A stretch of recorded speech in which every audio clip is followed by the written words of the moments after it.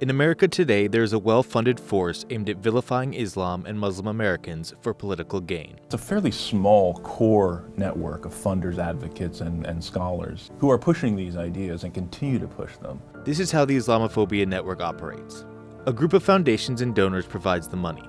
To date, more than $57 million. That money is given to a selection of tightly knit organizations that rely heavily on a handful of so-called experts that orchestrate misinformation about Islam. That misinformation then spreads through a larger network of activists, politicians, media, and more, creating an echo chamber around the false idea that Islam is a violent religion. And I think defining Islam writ large as a threat, as many in the Islamophobia network do, is simply wrong and will lead to bad policy. The Islamophobia network has real consequences for Muslim Americans. There's been a nationwide push for laws targeting Muslims. In New York City, the NYPD conducted a spying program that covertly monitored and mapped the city's Muslim communities. And in Boston, a Muslim doctor was assaulted after the Boston Marathon bombings.